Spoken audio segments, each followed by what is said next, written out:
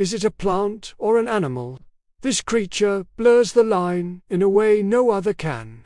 It is an animal that has stolen the power of a plant. This is the solar-powered sea slug.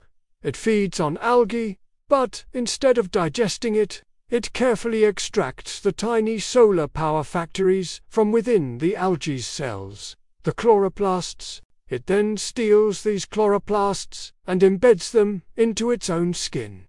It literally becomes a living, walking leaf. But here's the impossible part. The chloroplasts need constant repair to work. So the slug has stolen the actual genes from the algae's DNA and integrated them into its own code, allowing it to maintain its stolen solar panels. After one good meal, it may never need to eat again. It can survive for months on sunlight alone. A true biological hybrid that hacks the code of life itself.